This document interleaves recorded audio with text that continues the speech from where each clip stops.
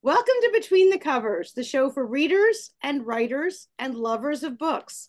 I'm Stephanie, and I'm a publisher at Red Penguin Books, where we publish books of all types and genres. So, whether you have a manuscript ready to go, a book still stuck in your head, or maybe even 200 sheets of loose paper shoved in a drawer. And yes, at least once a month, I get a package with loose leaf in it for us to type. Visit us at redpenguinbooks.com and unleash your inner author. I'm super excited to be joined by three authors today who have definitely unleashed themselves. Amy Bernstein is the author of the upcoming release, Wrangling the Doubt Monster, Fighting Fears and Finding Inspiration. Amy has lots of other books, and I'm so glad that she tackled fear and inspiration because those are definitely things we're going to want to hear about from Amy. Sandy Modell is the author of Murder and Corruption in Florida, an unfortunate true story that you'll definitely want to hear about because it's important for us all to know what really goes on. And finally, Maureen McNeill, the author of Tinker Street, a novel. It's the second in a series. But first, we'll meet Amy. And our author writes that this is a source of hope and inspiration for anyone who worries whether they're good enough, talented enough, and brave enough to take creative risks, from starting a company to writing a book to opening a bakery. This timely book speaks to the doubter who lurks in all of us. It offers much needed encouragement and validation that readers will turn to again and again. In a world where social media fosters so much self-criticism and competition, Wrangling the Doubt Monster offers up a kind and gentle antidote to negative energy. Amy's core thesis is that self-doubt cannot be banished, but it can be managed in ways that free up the creative spirit. Well, if there's anyone who knows about freeing up the creative spirit, it is definitely Amy. So thank you so much for joining us. Thank you, Stephanie. That was a really just terrific first-rate introduction. Could not have asked for better. There No we doubts, go. no doubts there. No doubts there. And because it's first rate, because I stole your words, Amy, because you're such a good writer. That let me just take what's really good here, and I'll just go with it. I have to ask you, with all you've written, and for our viewers who aren't familiar with you, can you give me a little peek so they know where this is all coming from before we dive right in? Absolutely. So, I have written novels and I write a Substack column, and I have a background as a journalist and executive speech writer and communications director and public radio reporter and all these different things. And, I've developed quite a community of writers and book coaches around the world because I'm also a book coach working with other authors. And the kinds of things that come up in our conversations again and again, and I think probably Sandy and Maureen, if you hang out in creative circles, you hear this as well again and again, is people do worry that they're not talented enough to kind of realize their creative vision. And I really felt compelled because I hear this come up a lot, especially among women, that people should feel inspired and reassured that they can make art, whatever that art may be, despite their doubts, even if those doubts aren't going to go away. And so I wanted to put this piece of inspiration into the world, something that I wish perhaps someone had put into my hands some years ago. And I hope it's the kind of book that people can just dip in and out of and get some inspiration and encouragement on their creative journeys. Well, Amy, it's going to become the book that I'm going to be recommending to people because I like you often say that everyone's biggest enemy and their biggest obstacle is generally themselves. So that negative talk, we all talk to ourselves in a way that we would never talk to our best friend or someone else. So I love that you're, going right at the heart of that. Yeah, and my goal really is to cut across anyone who considers themselves creative in any form. I mean, while my starting point is writers in many ways, I also have friends who are artists in other disciplines. And, in our culture today, it's very difficult sometimes to make room to take creative risks. And a little book like this, and it is kind of a little book, but it's meant to really help give people permission or give themselves, let them help themselves to give themselves permission to go ahead and take those creative risks and not let doubts hold you back. And because, we're always looking for sort of certainty and success and measurable outcomes and all these kinds of things that our culture tends to be obsessed with and to value. And, making art is not a sure thing. And there's a lot of ups and downs that go with it, and it's hard to know whether you're on the right path. And so I want people to have permission to go ahead and sort of take those risks.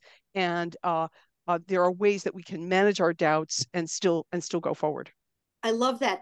We happen to have an artist on the call here today. Maureen McNeill is not only an author, but she's also a textile artist. And Wow. As you're talking about artists in other disciplines, I just couldn't help but wonder, Maureen, I know writers certainly suffer with self-doubt. You're in the visual arts as well. That I'm guessing that's a thing. Oh yeah, I mean both my interests started really young when I was a kid, both writing and picking up my mother's scraps from her sewing, a dress to wear to the dance club, and sewing them together. So I do hand sewing, big like tapestry like pieces, and there's a lot of similarities in the process of both writing and textile. So I call it text and textile Oh, because I like that. there's a blank space, between the words, between sentences, just like there is in hand stitching. A stitch goes down under and comes back up. And, I've kind of taught myself that there is no such thing as a void. There's always something under there that needs discovering. And both in writing and in this process that's so ingrained in me, it's a great way to get back to my roots and feel good about what I'm doing, and actually, yeah, a way of practicing freedom. That's kind of the way I look at it. Love. Um, so Amy, did this book come out of, I know you're a book coach. Were you working with so many people that had self-doubt and you said, I should write a book? Or, like, how did this come about? Yes, I think that the core inspiration really was from talking to so many writers and people early on in their journey becoming writers and hearing those phrases again and again and again. I really don't know if I can do this. I don't know if I belong here. I don't know if I can call myself a writer. I know I'm not good enough. I'm not as good as this other person. I'm not as good as you. And so much doubt that holds people back, sometimes from even just trying. And so I just want to sort of get out there and say, I'm talking to myself as well, right? But to talk to everybody and say, go forth, do it, make it, make the weaving, make the textile, put the pieces together, and something's going to come from nothing. And it takes a lot of courage to do that. And I think we need to give ourselves the permission to sort of to go forward and do that. Yeah, because it's sort of scary stuff, when you start with nothing, whether it's a blank page or a bunch of fabric scraps, right? And you don't know what's to become of it, and you want to, it's something new to emerge. It's a daunting process. Now, Amy, I'm guessing that most of the writers you work with are people who actually wanted to be writers, but there are also those that are, I'll call them reluctant writers. And I would venture to guess we have a reluctant writer on our call. You're gonna hear more about Sandy's story, but I don't think that Sandy grew up thinking, I want to write a book. It just kind of became something that you'll hear he had to do. Sandy, did you experience those kinds of doubts, like, can I really write a book kind of a thing? And we'll talk about the situation in a moment, but I'm just talking purely process for a moment. Well, when you had I started from a cold spot, I would have said I was a reluctant author. You took the word out of my mouth. Reluctant author, and I don't consider myself an author. I'm flattered to be amongst those people that truly are. But I am a reluctant author, and I kind of ended up having to do something rather than feeling the spirit. But towards Amy's thesis, I think it's great because I think it's extremely universal. I think there are very few of us that have not, and I don't really care whether it's art or teaching or business, that I think there are very few of us that have ever found themselves mid-career, or that have never found themselves mid-career and suddenly being overwhelmed by what I've heard is called the imposter syndrome. And all of a sudden, what if they know? What if they know what I know that they should know? So I think the idea of a way to tackle the monster and a way to address that is something extremely universal, regardless of where it is, and finding the way to have the courage and the confidence to take something on. I think that's a fairly nice solution to provide. Love that. Love that. Amy, what would you say to we have so many perspective, and even if they're reluctant, authors who watch, what would you say to them? Like, is there, I don't know, a 5-step program or a 12-step program? Wouldn't that make life easy? You mean to say in terms of even just getting started or to keep going? Yeah. To take to do it. Well, so let me share an observation, which is that and again, it sort of goes back to kind of where we are in our culture. We really look for ways to succeed, to measure our success, and we look for steps that are going to get us there. And in many walks of life, on the job, getting a promotion, working inside a hierarchy, it's kind of clear what those paths may be and what those paths may be for us. When you are making art, when you are that so-called reluctant author, when you're embarking on something that you don't even know what that path is, you don't see what those steps are, and it's not that clear, and it's really easy to give up really early and really fast because it looks you see this mountain off in the distance somewhere and you have no idea how to even get to base camp. You just don't know how you're going to get there. And one of the things, so it's not only just about what I'm trying to say with this book to inspire people to keep going, but as a book coach, I work as an accountability partner with people who might be like Sandy to say, well, let's find this path and get you on that path, and you're going to get to the finish line with this book, and it's going to be an amazing journey. So it really is a lot about affirmation and encouragement. It's really seeing that person and meeting them where they are in the beginning, and helping them see that there's a way to move forward through all the scary unknowns that are out there when you're making something from nothing. I think that you're right. It's so scary and unknown. And I read all these statistics about, 90% of the population wants to write a book, yet, just a fraction of a percentage actually do. So something is happening to 89% of the population there. And I think a lot of it is doubt. Yeah. That, and it's really hard. It's really hard. I don't mean to undermine it, believe me. I don't mean to undermine it at all. And that's why, people like you, Amy, who work with writers, because it's a huge bucket list item for so many people. And I love that you are tackling what is, affecting so many people when it comes to doubt. Do you think that this is more of a problem in, let's say, our country? I remember reading a statistic that in Iceland, something like 40% of the population are published authors. Now, I can jokingly say it's because it's cold and dark, and what else are they going to do? But I don't know if you mentioned social media and other things that really make us doubt ourselves even more so.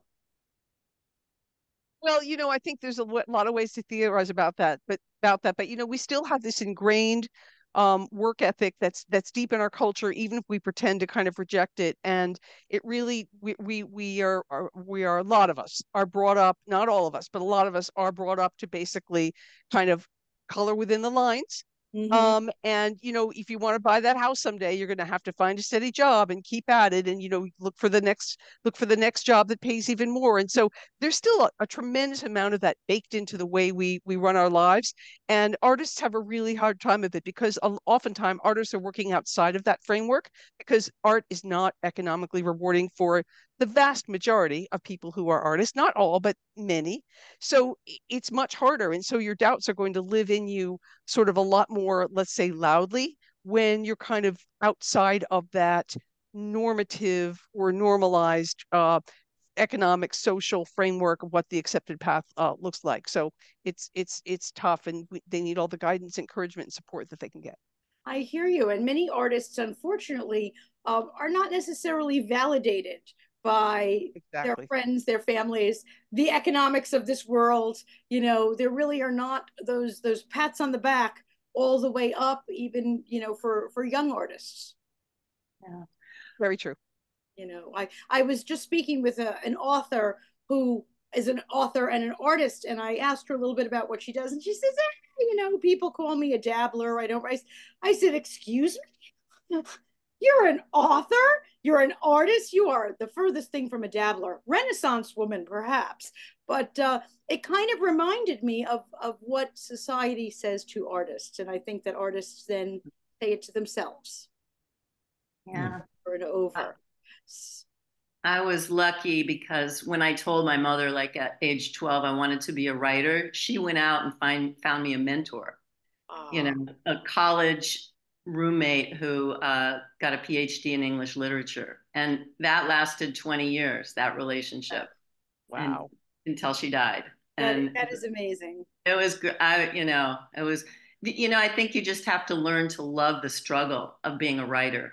You know, if you don't struggle, you're not going to love it. You know, it's because making is always finding, and you have to search, you know, to find your story, to work on the rewrites, you know. Yeah. And if you don't love it, you're not going to struggle. It's right. It really goes both ways. And how fortunate you were, Maureen, to get that kind of validation and be so seen and someone to support you. And I wish everyone had that. That's really wonderful that you got that. Yeah, it's a good story to tell because mothers out there might want to think about it when their kid comes to them and says that. Absolutely. Thank you. Please shout from the rooftops. Amy, do you think that the time for somebody to think about doubt when you're working with writers is, you know, at the outset, like this might happen, let's be proactive, or once they've already like, nope, not going further? I think it's ever present. And I think that it's really a question of learning to see your doubts for what they are, kind of where they're coming from. They could also be coming from sort of like tapes that have been playing in your head your whole life. You know, other adults who didn't take you seriously, didn't believe in you, teachers who maybe you weren't very good in school. And so you always felt, you know, put down in a classroom setting. And there's any number of well, there are a lot of well springs for our doubts, but you know, when you get into a sort of an art making space, you need to say to yourself, yeah, I have doubts. I have a lot of doubts. I actually don't know if I can do this, but I'm going to let that sit there, and I'm going to go over here, and I'm going to work on my thing, and I'm going to try, and hopefully I can get the support that I need, and I'm going to just keep going, and that's the only way it gets done. So it really is a sort of a coexistence, not always a peaceful coexistence, but there's kind of a coexistence that has to take place. I love that. Now, this book has not yet been officially released?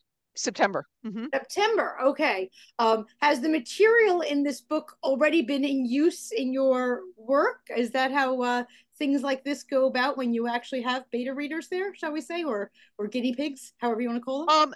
No, it's not really constructed that way. And that, of course, that makes perfect sense. And that would be a wonderful way to go. It really is, it really is a series of very short essays and almost what I think of as kind of a series of prose poems, which begins to sound very sort of fluffy.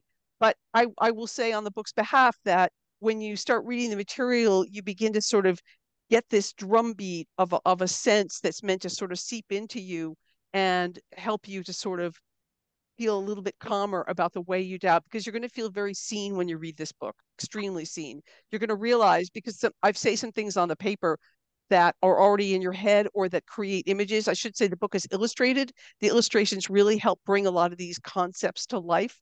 And so you're going to feel almost tactilely felt and seen as an artist who doubts. Yes, definitely. Maureen is loving that. Yeah, you know, the world is visual and verbal today, so that's really an inspired thing to do. I love that. Well, thank you so much, Amy. And for if we go to amywrites.live, can we pre-order a copy there? You can, if you go to, I don't have the pre-sale link yet, but all you need to do is, you'll see it's very easy to join my email list. I don't spam anybody. I give everybody a free literary gift.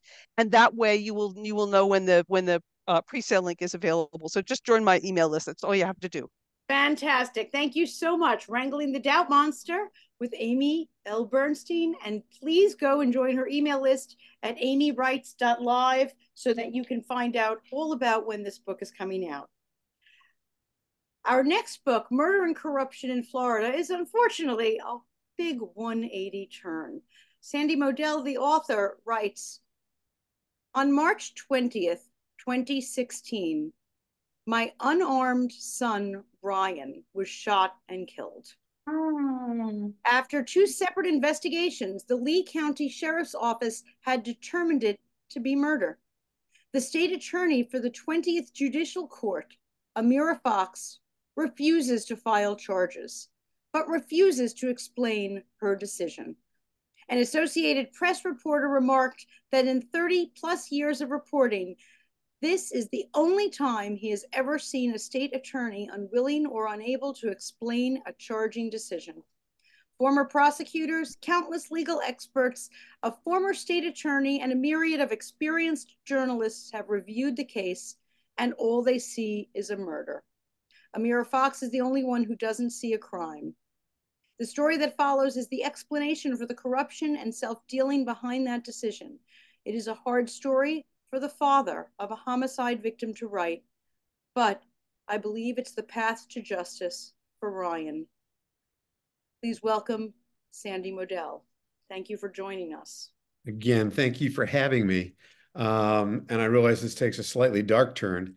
I was kind of thinking as you wrapped up that most of us need a book like the one that Amy's written, unless we're fortunate enough to have had a mother like Maureen, a visionary. Imagine having a mentor at that age. So I was very fortunate. I am a reluctant author. My industry was finance, and I did retire early and became an adjunct professor at one of the largest schools in the country. Largest, not one of the best, but they are the largest. And they sometimes confuse quality and quantity. And so I'm not an author, but the crime is murder. Everyone that sees it universally understands that. And I've tried a number of things over the years to get the case attention. I've talked to politicians, I've talked to journalists, I've put up billboards, I've done podcasts, number of things, and I started running low on ideas. My attorneys suggested back, oh gosh, probably in 2021, early 21, that I write a book about it. And, as real authors like Amy, Maureen, yourself, and others know, it's a daunting task. It's not something I wanted to do. It's not something I thought would be pleasant. It wasn't a topic that I really wanted to cover, but it seemed to be the next step on the path. And so I set about writing a book as a rank amateur and with more of a mechanical process than soul or spirit. I just really kind of said, where do I want to start? And who are the players along the way? And where does it end? And so that was the framework I started with. And I spent close to a year putting meat on those bones. The book was well-researched because I think that's the first place you start. Do your homework. Rather than being accused of just being a ranting, grieving parent, I wanted to make sure it's factual. So the book was heavily researched, well-researched, and well-sourced. And I think one of the things I'm proudest of is that in the book, I named 6 current or former elected officials in Florida that I think have engaged in some level of inappropriate, all the way up to corrupt behavior. And after about 15 months on the market, not one has filed suit. In fact, I haven't even gotten a threatening phone call or a threatening letter from somebody's attorney. I believe that's tantamount to an agreement that what I've written is the truth. So what I've looked to do is use the book to get publicity for my son's case. I am not in the book selling business. I'm the attention for my son's case business. So there will not be sequels. I don't anticipate doing this, no matter how much motivation Amy can provide, or even with if Maureen's mother gives me a call. It's just not a direction I think I'd go in. But it's been important. Not nearly as cathartic as you would think or hope. It was just a task that needed to be accomplished to raise the awareness and raise consciousness for my son's case. And so that's what I've done. And it's been well received. It is not making John Grisham worry yet. I don't believe he's concerned. So it has not gotten huge acceptance. I've done my best with it. Yes. Yeah, but it's clearly an amateur's approach to making sure I just told the story. Well, certainly very different book than others, but I think all of us here agree in the power of books, the power of writing for a myriad of reasons, and that's definitely power right there. And I'm so Well, thrilled. most of us are, I'm sorry, most of us are parents, and at its core, this is a story about losing a child. And that's all of our worst nightmare. And I just happened to draw the short straw on a very stupid series of events.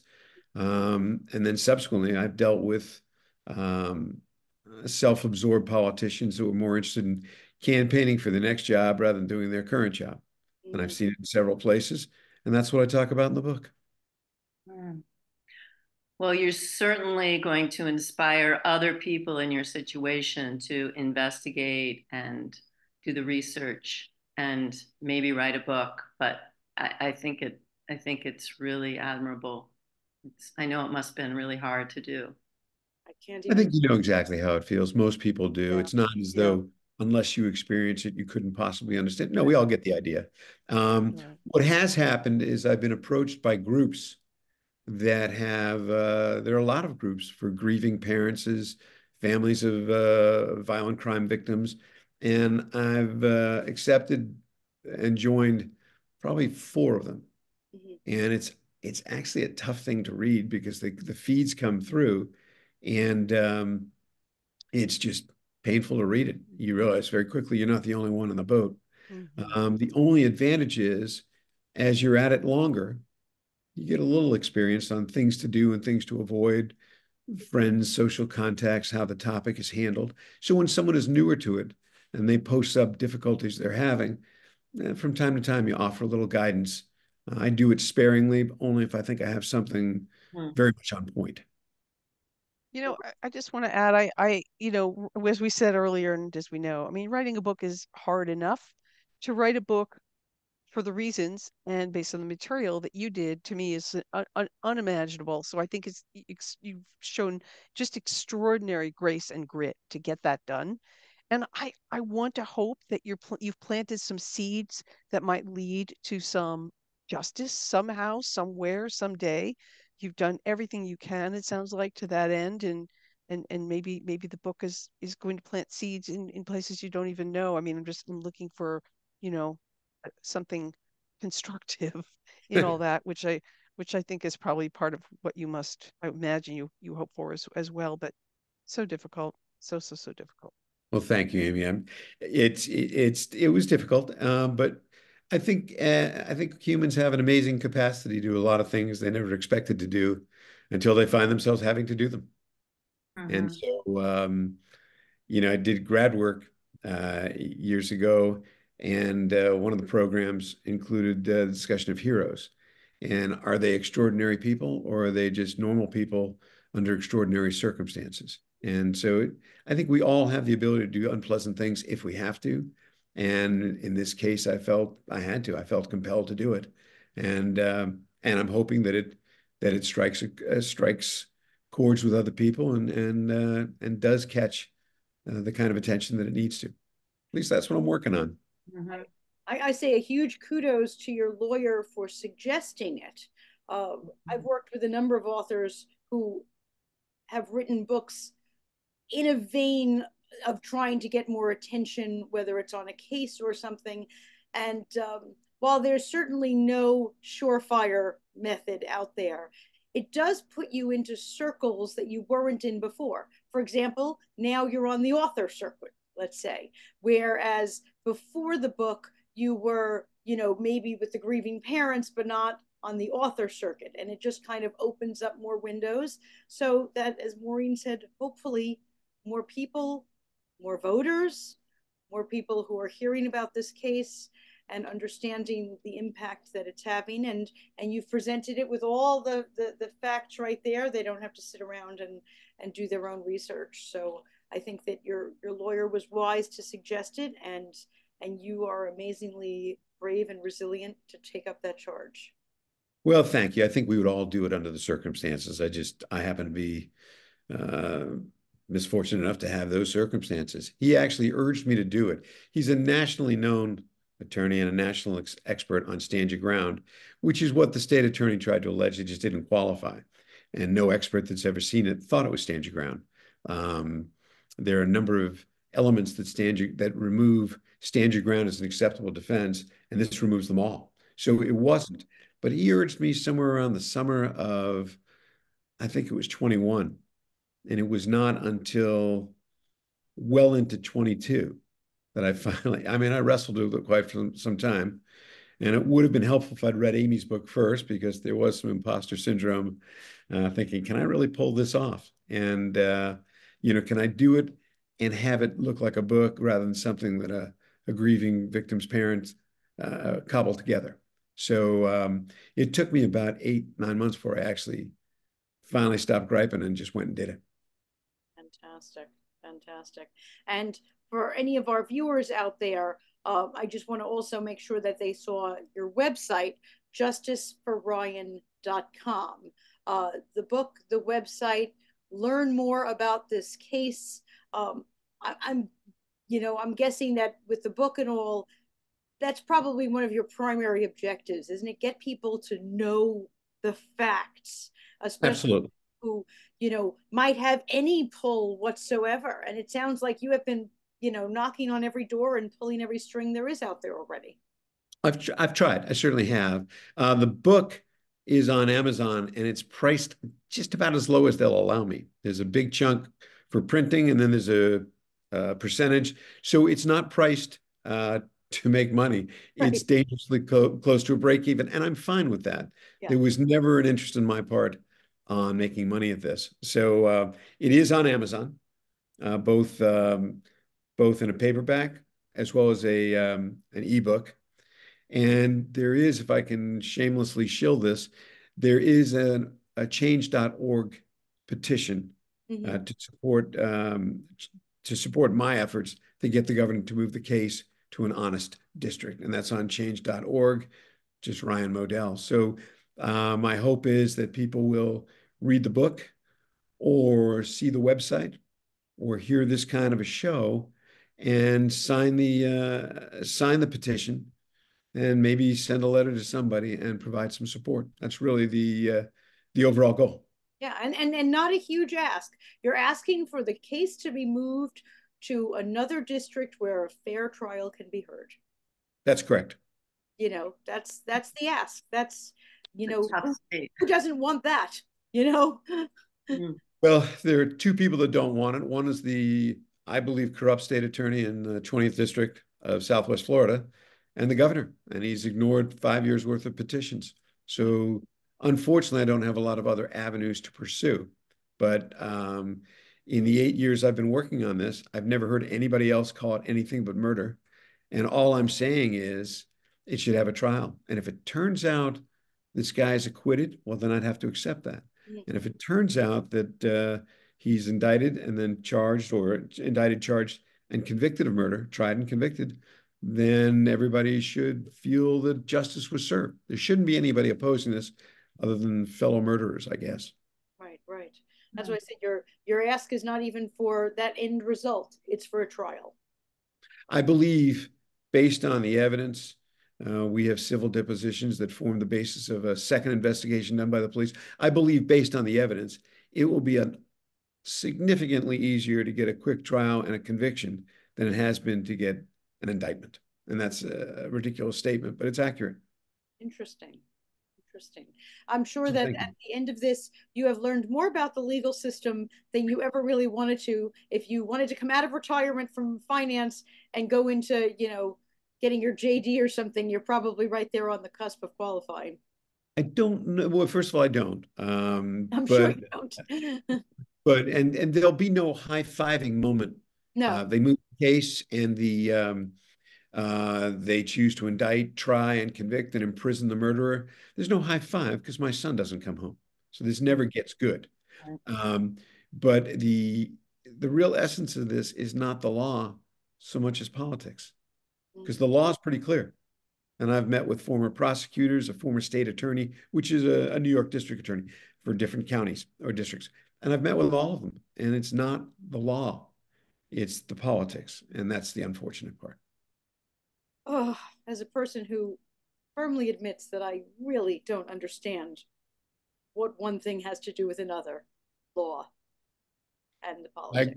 I would agree with you. And I've come to find out it has everything to do with it. And that's the unfortunate part.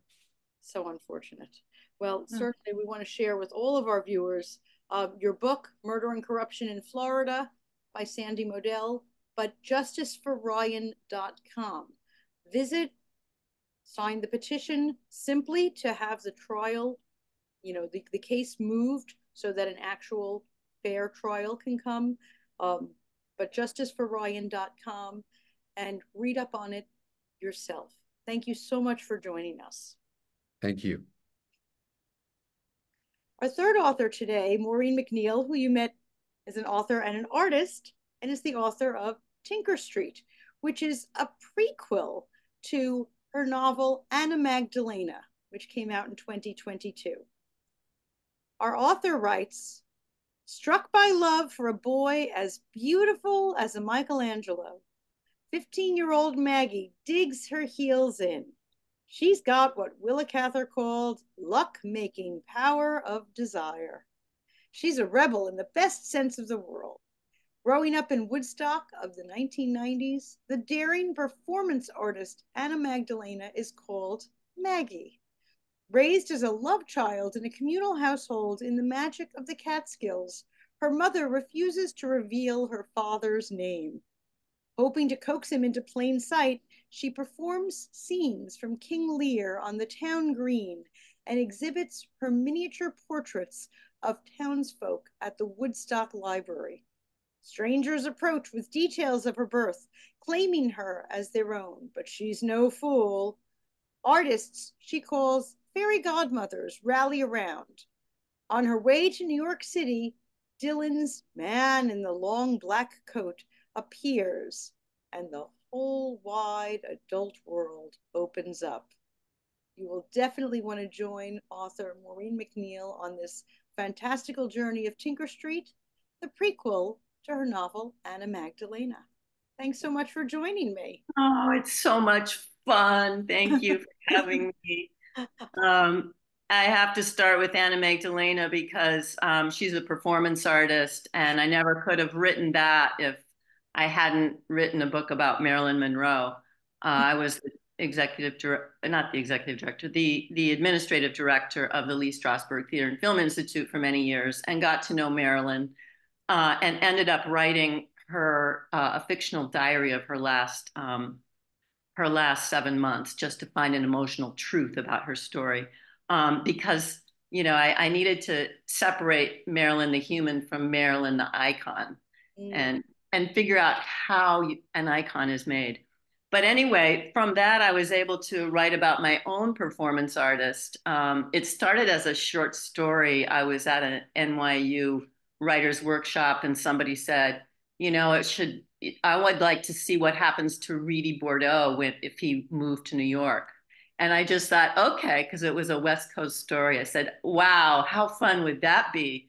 And so he fell in love with it. He's a plumber, a married plumber who falls in love with this performance artist and ends up in the New York City art world. So then I got this wonderful 3-book contract. And I've lived in wonderful towns my whole life. Olympia, Washington, home of grunge music, Red Hook, Brooklyn, the most interesting dilapidated neighborhood back then in the 80s. And Woodstock, New York, for 20 years, we had a house there. And for 3 years, moved there, and I taught writing at the Woodstock Children's Center. And so immediately I wanted Anna Magdalena, I call Maggie, to grow up in Woodstock, which is a magical place. The mountains, the light are magical. The everything from Washington Irving's Rip Van Winkle story, to the Woodstock Festival, there's so much love, and it's so child-centered. And I'm really interested in utopias anyway. But so it was a fun book to write, and I think it's a fun book to read, hopefully. And Maureen, I love that you said you're interested in utopias because you build utopias, and I just love that. I never heard you say that before, and now that you've said it, I cannot forget it. Well, just wait for the third book of the trilogy. I'm not sure if it's going to end up as a utopia or a dystopia at this point. Enjoy the utopia while I'm there. But you know, your writing and your textile art and your life and the places that you have made intentional choices to live, you are all about building utopias. And I love the intentionality with which you live your life. Thank you. During college, I opened up a restaurant, a collective restaurant with a girlfriend. And it turned out, it was actually my first novel, and it turned out to be kind of a war between the sexes because it was 2 women and 5 men.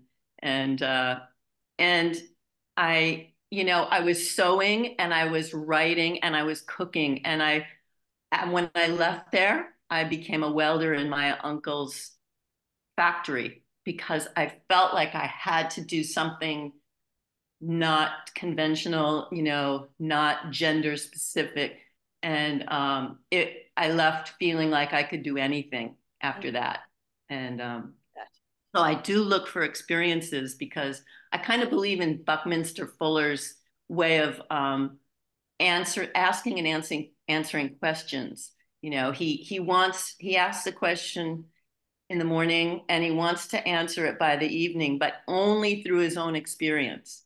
So that's why I have these characters who are willing to do things, unconventional. And so Maggie's mom is, a feminist single mom, and Maggie's quest is to find out who her father is. And she thinks he's hiding in plain sight. So she performs on the town green, and she paints these, portraits of the community people, and has an exhibit in the library, all trying to lure him in. And so that's a fun part of the story because we all want to know who we are. Absolutely. Now, with all these utopias that you build, you talked about Marilyn, but you are very involved with another very famous woman. Yes. So that's Anne Frank, the Anne Frank Center. I created programs, art and theater and writing programs for New York City students and US prisoners. And I had a prison diary writing project that I partnered with PEN America. And it was very profound. And then these prisoners, I never met them. I would send them a copy of her diary. They would read it and then write their own and send it to me with permission to publish. And I couldn't speak after I read the first one. I couldn't speak for a week. But then I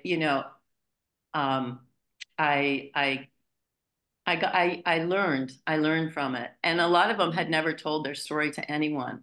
And they were so amazed to have an audience, even if it's one person, to listen to them. And Anne Frank taught me to write. She has this whole arc of self-discovery, and so I've used that so many times, and it's all about, her self-discovery. And I believe in diary writing. I believe in writing every day. And it just gets easier and better. And George Saunders, his way of editing is so powerful, where every time you come back to the story, you come at it from a different angle, a different freshness, a different mood, a different emotion. And so it's like clay, you keep putting your fingerprints around it. And pretty soon you have a vessel, you have something. I see you have a fan here, Amy, in the Sonder editing method here.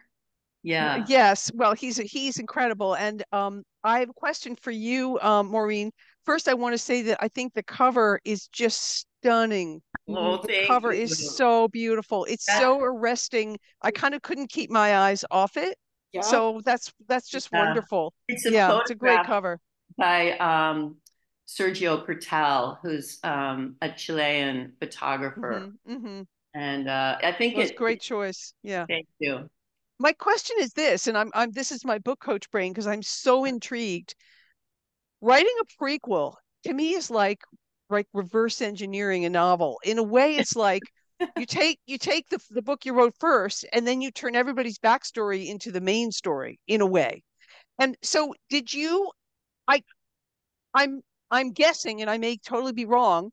I'm guessing you didn't set out to write book one and then set out write the prequel, but that's what evolved. I mean, that's just a really interesting, fascinating process of going to the before as opposed to the after. Right. And I actually even did that with the first chapter of Anna Magdalena. Um, it starts kind of in the present, and then the second chapter, and third and fourth chapter are the backstories to it, and then I go back to so I believe that time. I really believe in Einstein's time that present, past, and future are all kind of one.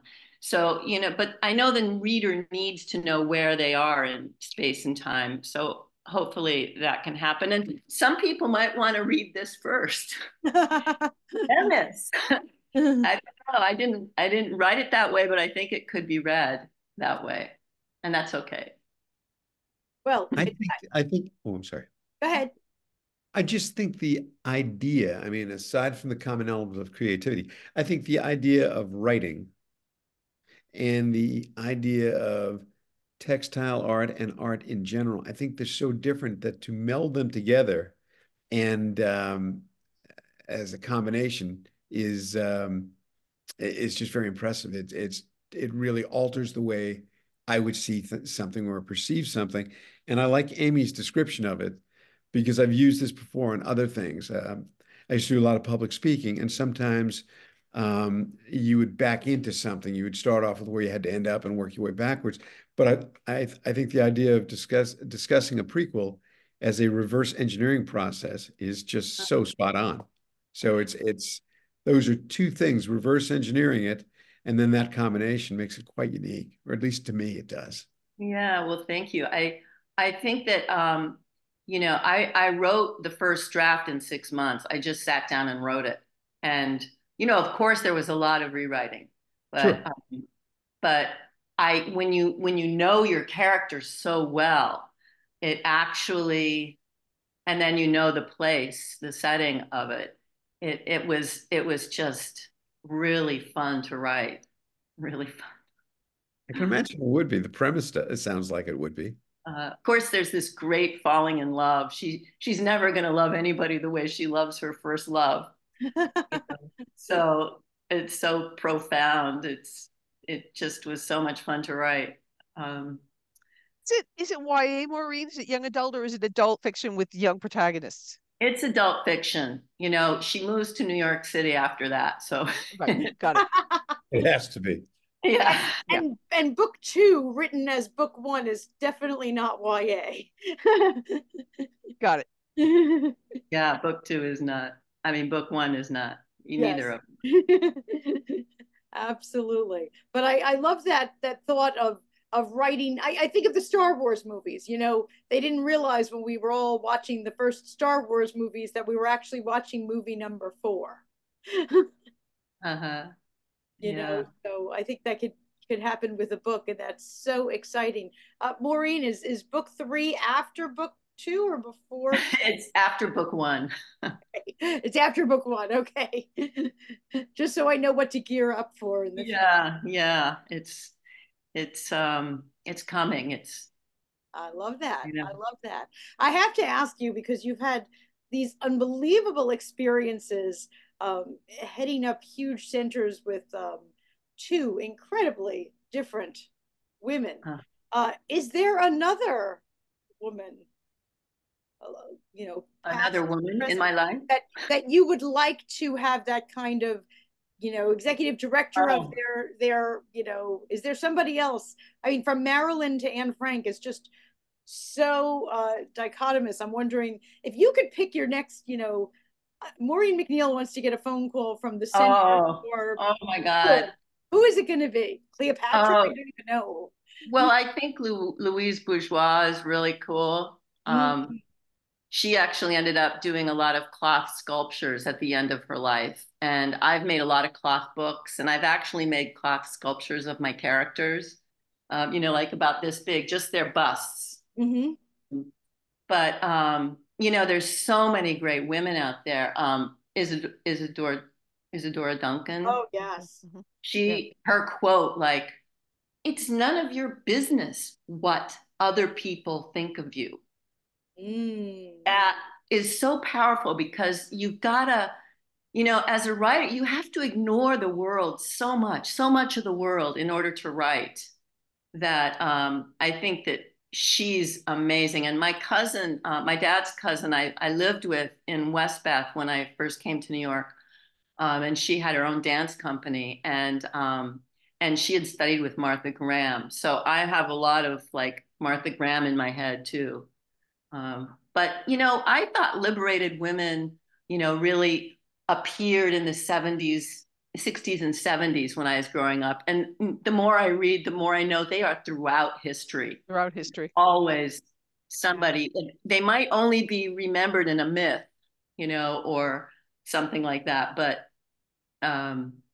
there are a lot of interesting, and I as a writer, I really get a lot of confidence, and I feel like artists and writers and thinkers, living and dead, are really my community, because they support me in their words, and it gives me a whole community to reach out to when I'm in doubt. And I think that Isadora Duncan quote is going to make it into, Amy's next book. Oh, I wrote it down. I saw you write it down. It'll make it into my Substack newsletter, Doubt Monster. Is probably what's going to happen. That is definitely getting used for sure. Yeah. Well, I'm a huge one about manifestation, Maureen, as you know. So that's why I asked you if there was another woman out there. Put it out there in the universe. I haven't really thought of who my favorite next one would be, but Marilyn and Anne Frank actually had a little crossing, because really, besides Marilyn, yeah, we don't really have time to go into it, but anyway, Marilyn looked to Anne Frank, and the play was being on Broadway when she was living in New York, and she was living with the Strasbergs, and Susan Strasberg was playing Anne Frank. Wow. So there's a lot of cross right there. And I thought the only thing they crossed on was Maureen McNeill. Yeah. Absolutely. Well, what a delight this has been. Before we break, just a question for all of you, because you are so inspiring. You've come to this from so many different viewpoints. A word of encouragement, a tip you might say for our future writers out there, whether they are deliberate or reluctant writers. Amy, what would you say to our viewers who are writers? You need to know when to listen to the universe and when to tune the universe out. And you are going to be your own best source of encouragement, and you need to listen to that voice in you that's really clamoring to sort of, help you become who you want to become. And you have to not listen to the negativity that is out there all around us every single day, because it's not your friend. Yeah. Oh, I get that. Thank you. Sandy, the reluctant writer.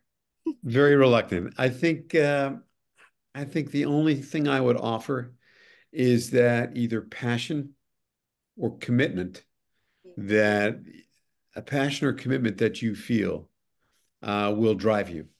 And you can answer it now or later, or maybe beyond that. But the bottom line is you're going to have to face it, address it, and complete it, or living with the consequences can be very, very challenging. So I think really when there's something important enough to you to write about, whether it's a childhood experience, a company you've built, in my case, a loss that you may have suffered, whatever it is, if it's a true passion and you're truly committed about it, it's a call you have to answer.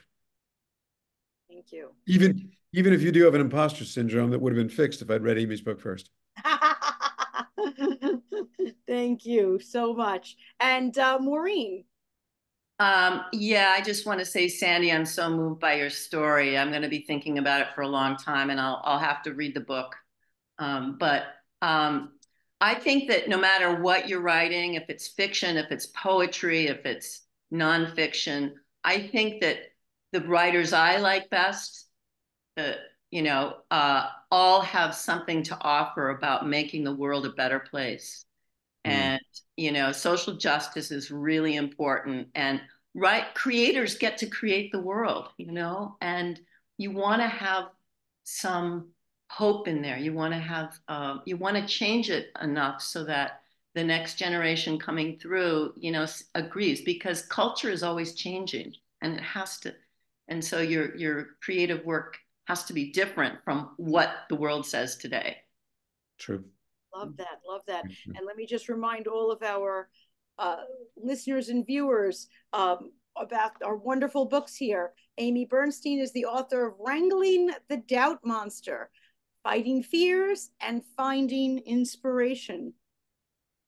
Sandy Modell is the author of Murder and Corruption in Florida. And Maureen McNeill, the author of Tinker Street, the prequel to Anna Magdalena. I can't thank the three of you enough for joining us, and for all of our viewers, you have a lot of reading to catch up on now. So thanks so much.